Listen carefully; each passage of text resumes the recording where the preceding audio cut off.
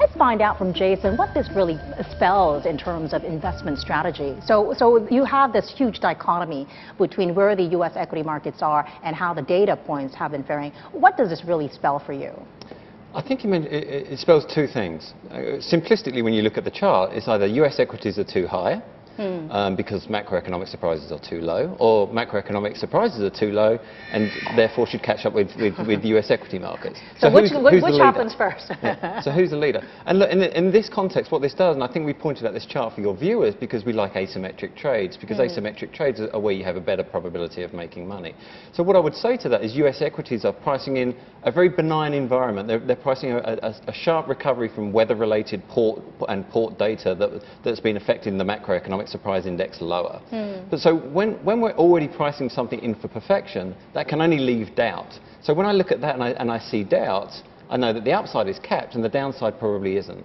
So US equities, in my mind, pretty vulnerable. Really? And what does that mean for global equities?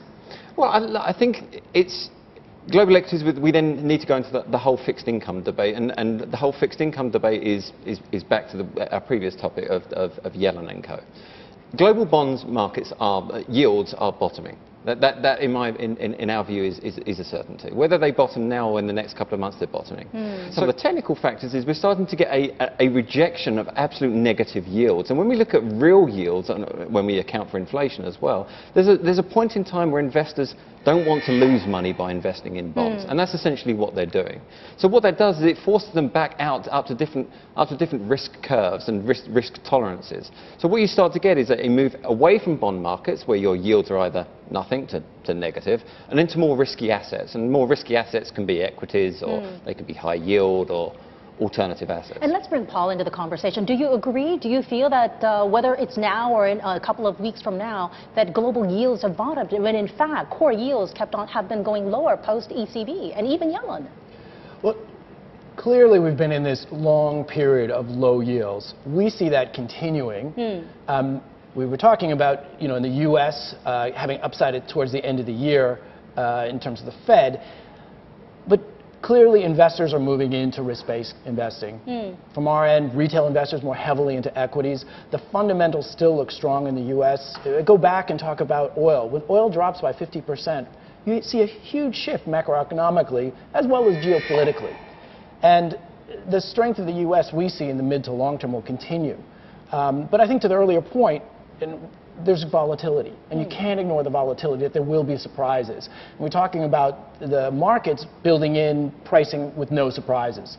And right there's risk. But we see that risk as short term rather than long term. So in terms of portfolio positioning and what you're telling clients, are you telling them to build up risk? What we're saying is the first thing is the most risky thing you can do in a portfolio is overconcentrate. And whether that's in fixed income or an individual stock, and really to go back and have those conversations about diversification. Because bonds, but especially high yields, were performing so well for 3-4 years, that clients had portfolios that were over-concentrated in high yields. And there really was risk. And we saw the initial risk in the U.S. at the end of last year as high yield markets really bumped along because of oil prices, and shale oil producers have 17% concentration of issuing in high yield. You saw that drop last year in high yield prices out of the U.S. I think that was the first sort of bounce around that we really could go back and communicate to our clients that there really is risk. With that yield, you're getting that high yield, there is risk built into that. Right.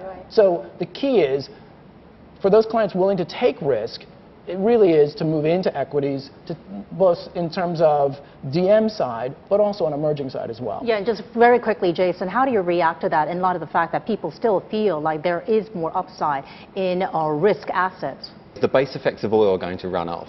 So the base effects really run off very quickly in August and September. So all of a sudden you're starting to negate the big disinflation problem that we've had. Therefore, if you start to create some inflation, that will certainly give you the end or the lows of the bond markets. So look, I think what we're set for is an increase in bond yields. I think what that will lead to is a decrease in the ownership of equity defensives, which are yielding assets. When's that going to happen? I think that happens probably as early as, it's already happening actually. It's been happening in Europe for the last 2 quarters, in the US for the last quarter. I think a continuation of that trend for the next multi-years is actually the interesting trade. Yeah, the trend is your friend. It's really tough to predict, and that's why you guys are doing what you're doing. Really appreciate it. Paul, we've got to leave it there. Thank you very much. We'll talk again very soon. Paul Hodes of Citibank.